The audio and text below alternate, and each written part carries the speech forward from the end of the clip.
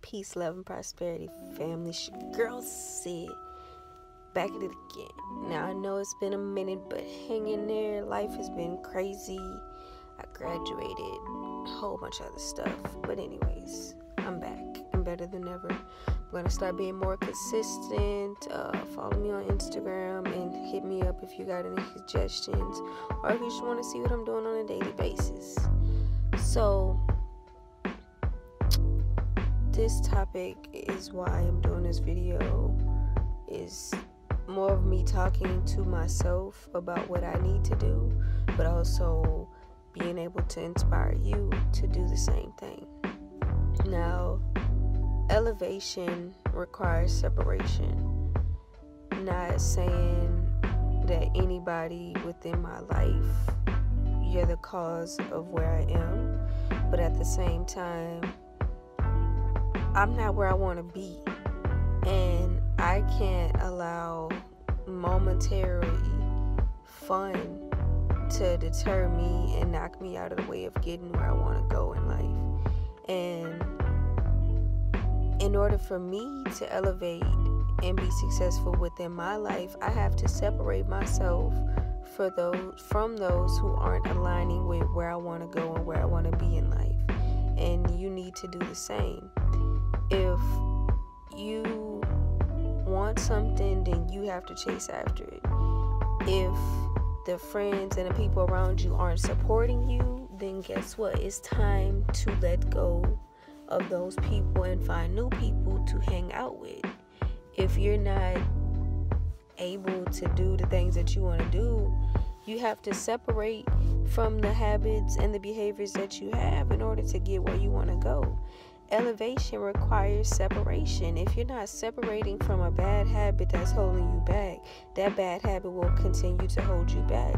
You're not going to be able to elevate if you're constantly doing things and around people that aren't allowing you to elevate, because you will have plenty of friends that will see what you're doing and see where you're headed, but they don't want to see you succeed because you might leave them, or I can't benefit from being around you no more because you're not going to be there once your career takes off in whatever career field that you're going in. So take a second to step back and think about what you need to separate from in order to elevate to that next level. If you go out, let's just use this as an example. If you go out, you paying $5 to $10 to get in, plus a couple dollars for drinks, plus food afterwards. You're going out spending money that you don't have to begin with, but you don't have the money that you need to start your business or your brand or whatever it is that you want to do, a side hustle. You're not successful because you're not disciplined enough. That's why I say you need to separate from bad habits. If you got bad habits that are holding you back, then it's time to separate from those habits, because time is the one thing you will not get back.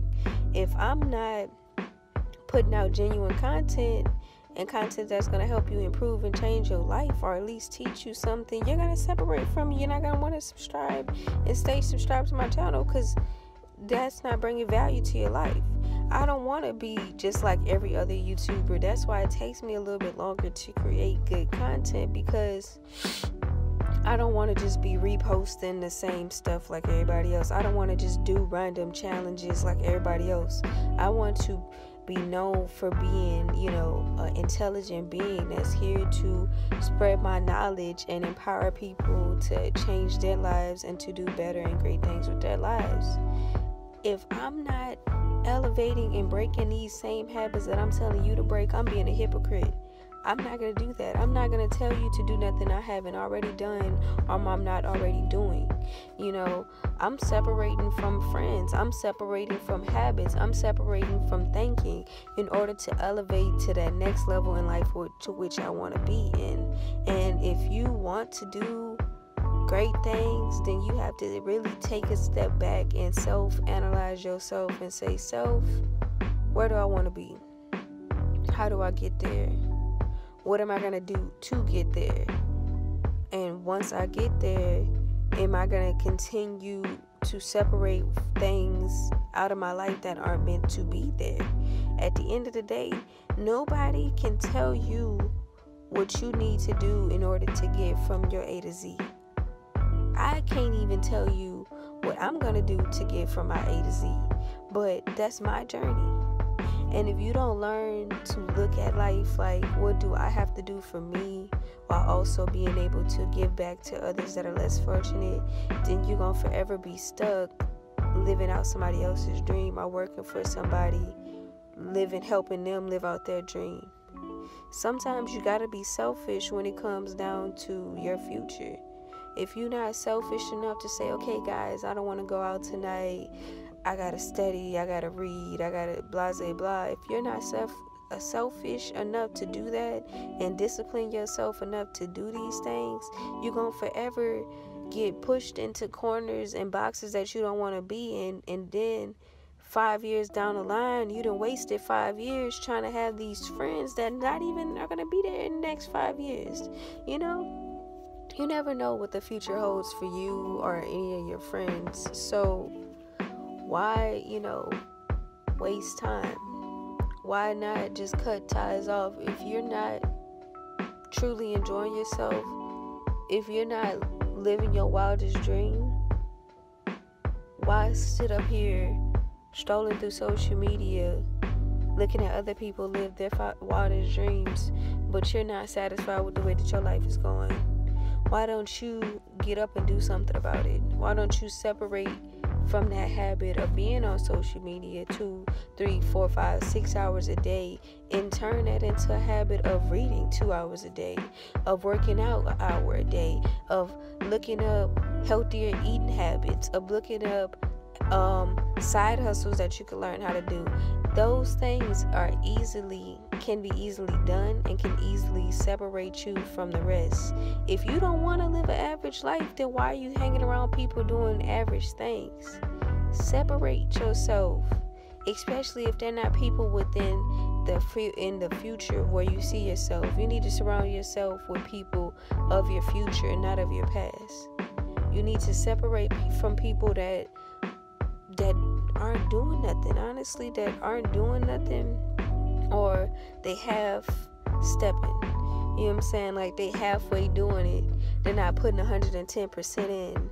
Like, the most ridiculous thing that you can do, that I can do, is say, oh, I want to be a filmmaker, I want to be a director, I want to do this and I want to do that, but each and every day I get up, I'm on social media, I'm strolling through social media, I'm not actively learning anything, I'm not actively putting in the time to teach myself these things. But then 2 years goes by and it's like, where did the time go? And I'm not nowhere near where I wanted to be.